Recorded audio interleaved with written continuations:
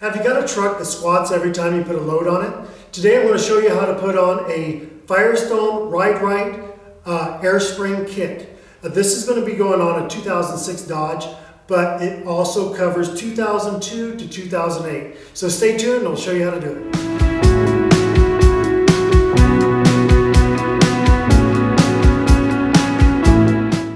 Alright, the kit includes everything you need to install the units.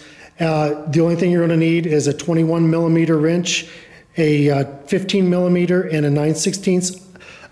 Unfortunately, I'm lacking the 21 millimeter for some reason. Usually have one, but I'm going to go ahead and use just an adjustable crescent wrench. And you're also going to need a razor blade or a utility knife. Also, you'll need a jack to jack the vehicle up off the suspension and some type of work light. You can always take the wheels off. I'm going to go ahead and opt to leave them on and just install the system down below. Okay, first thing we're going to do, we're going to do the passenger side first. This is the bracket for the bottom of the unit. So we're going to take one of our bolts that comes with it, and it's showing to put it in the first hole here, first and second. And just go ahead and screw that on. And I'm just going to go ahead and leave that a little bit loose, and use the 15 millimeter wrench for that. Right. Oop, I did get it too tight. Goodness. We'll go ahead and loosen that up a little bit more. Okay, so that's in. That's all there is to that. So next thing we're going to want to do is go ahead and pull these thread protectors off and discard those. This is a heat shield. I've got a stock exhaust on this, and this is just going to keep the heat from affecting any of the rubber or just the rubber on the unit itself. So we'll take our bracket, place that up like so, and take a couple of our nuts and get those screwed on. Now these are locking nuts, so they'll only go so far, and then you'll have to wrench them down the rest of it. And this shield, it also just floats around, so just kind of get it to the point where it's going to be out of the way, but yet effective. Okay, so that's tight there. So we'll go ahead and tighten these down. Now there are torque specifications in the back of the manual, so you'll want to refer to those as time goes on here. We'll go ahead and get that tightened up a little bit more. Okay, so next thing we're going to do is pop out our protector for the air, and we'll get that started.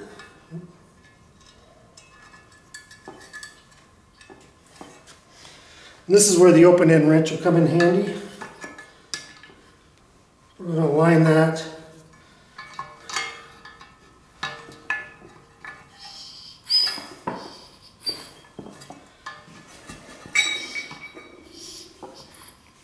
Just like so.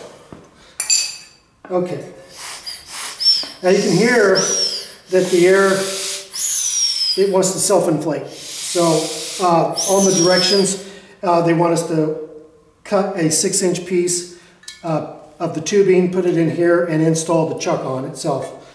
Okay, so the next thing we're going to do is take a 6-inch piece of tubing and measure it out with our hand here. That's 6 inches. Take a tubing cutter or a, that's why you have the utility knife. And we're going to bend that straight.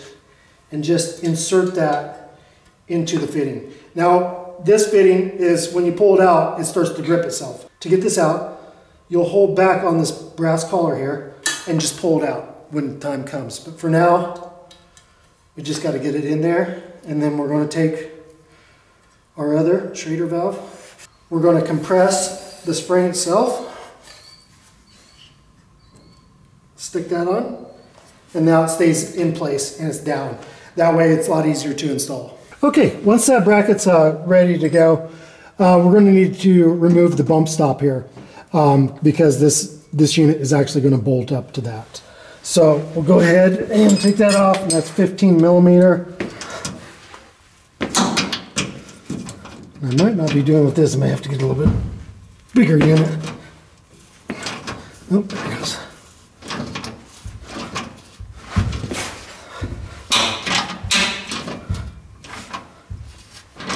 There we go.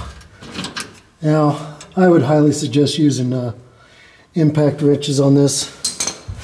Let's see where I get this off. Those are a little hard to do.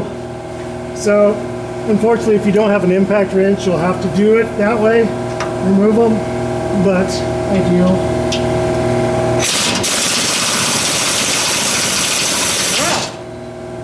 So I'll take that off. You're going to want to keep these bolts up.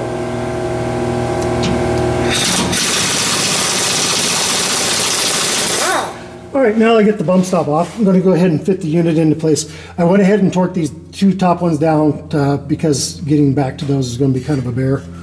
So we're going to have it just position the unit, and on the bottom on the one side it's formed to the axle, so that's a good thing, of course. And we're going to take the U-bolt. I'm going to take that and just go ahead and go around the bottom of the spring carrier, and then just get that aligned and insert it into the two holes on the bottom of the bracket. Just like that. Okay, good. All right, I'm going to go ahead and throw a couple of the nuts on there. Just keep that in place. All right, that's done. So the next thing we're going to do is just go ahead and get these snug down. Okay, this is tight, but it's not overly tight. So next thing I'm going to do is I'm going to drop in the carriage bolts. Drop these down. And you're going to find everything is like super duper long, and my guess is that that's just in case there's a lift kit on the back.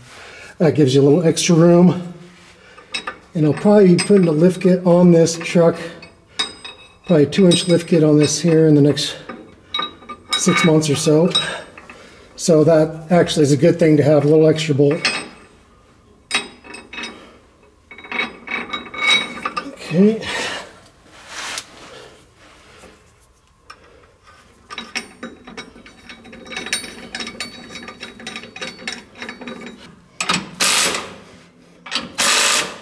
Okay, got those. Just using a deep well socket and my little AC Delco battery. These actually are very good. It's a little 3/8 unit. You get them off Amazon. I've used this and abused this for 2 years, and the batteries are still good, and it just keeps working. Okay, so next thing we got, as you can see, there's quite a gap here between the air spring. So this is the time we're going to go ahead and pull in on the air. Just pull that out. Now the top one is going to be kind of a bugger, so you're just going to bend that down to you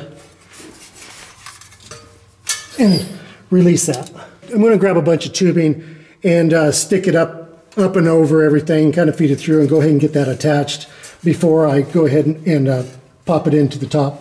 I got my tubing run down the frame rail. So I'm going to go ahead and cut that square.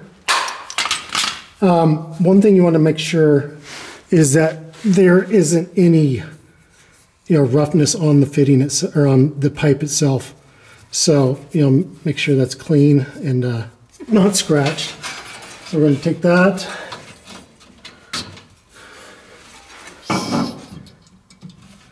install it into our fitting on the unit itself, and then go ahead and take up the slack here. Now I've got the tubing ran. I'm going to go ahead and take the existing bolts, the bolts that came with the unit, or the bump stop,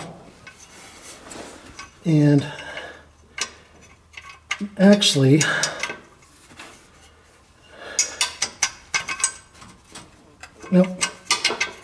okay, I'm going to have to lower the vehicle to let the frame rest up against the air spring, and so I can get these bolts in.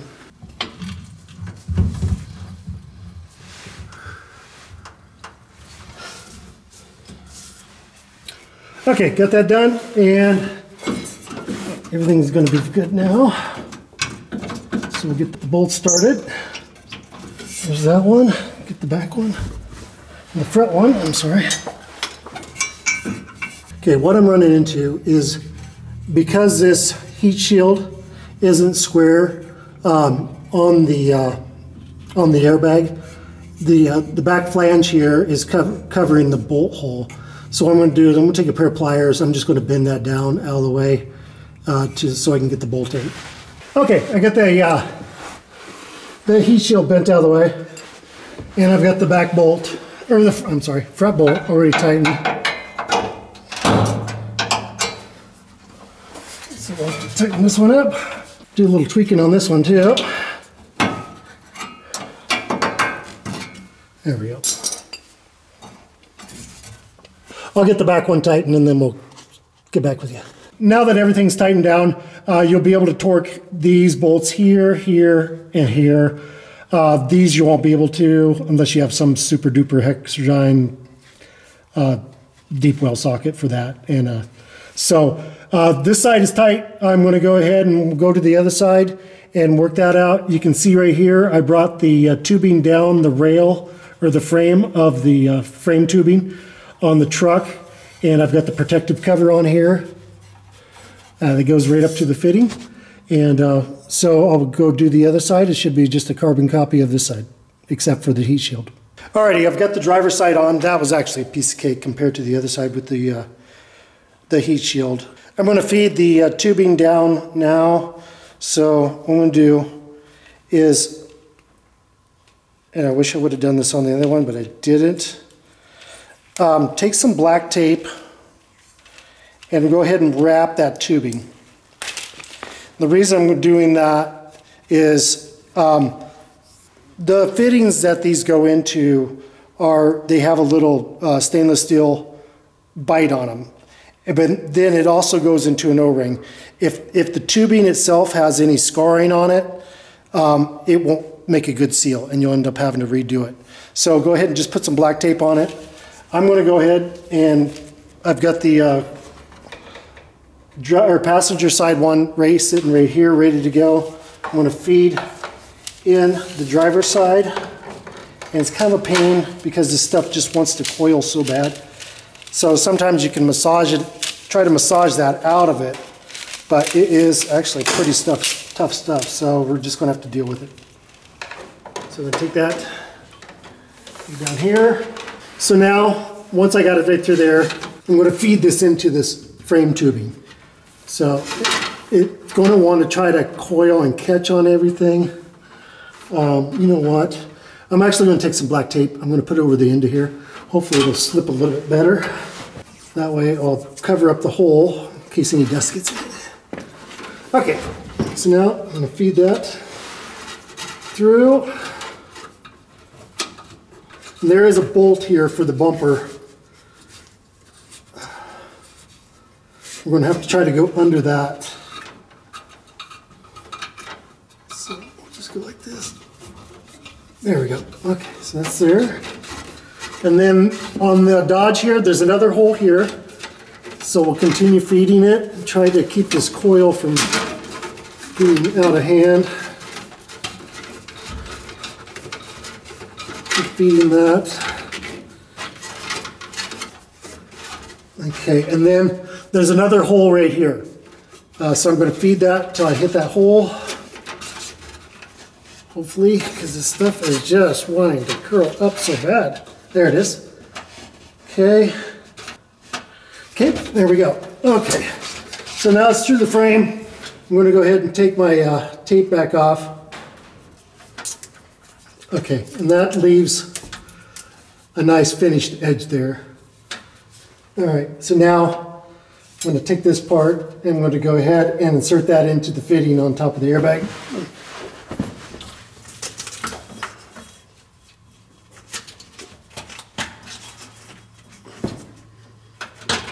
Okay, that is in. Okay, perfect. Alrighty, now we're at this point. On my Dodge, there just happens to be 2 holes on each side of the receiver hitch. I'm going to go ahead and utilize that for the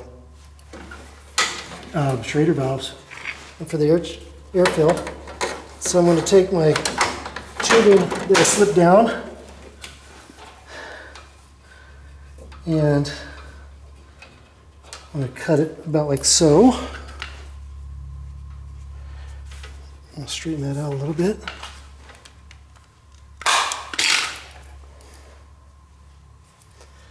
I'm going to insert it. I'll take the washer they provide, slip that in. I'm going to just put the nut on.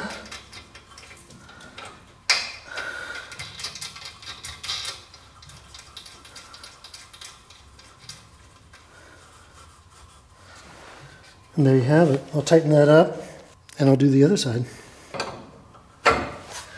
Okay, that side's done. Go ahead and put the cap on, protect that.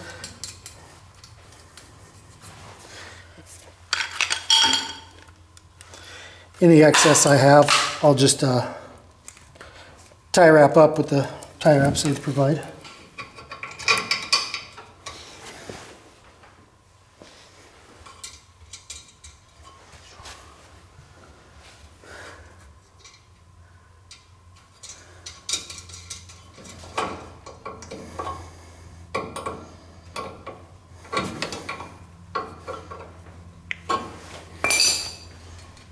Okay, there you have it.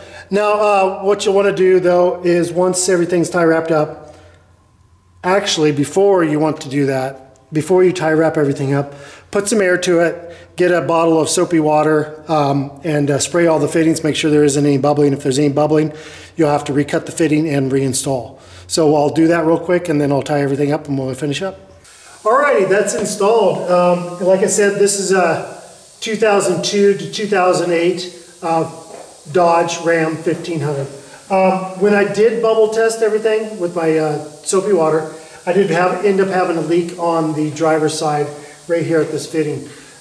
So I took it back apart, recut it, reinserted the tubing, and put it back together, and no problems. Brought it up to 50 psi on both sides. It did raise the truck quite a ways when I did that. So that is definitely going to be a big deal because we do a lot of camping, hauling of horse trailers and just trailers just in general. So hope you liked the video. If you found it helpful, give us a thumbs up. If you have any comments or questions, I'll be happy to get back with you on that because it really was not a big deal to put this together. Once again, this is a Firestone air spring kit for a 2002 to 2008 Dodge. No drilling. It was awesome. So if you liked the video, give us a thumbs up and thanks for watching DIY on the House.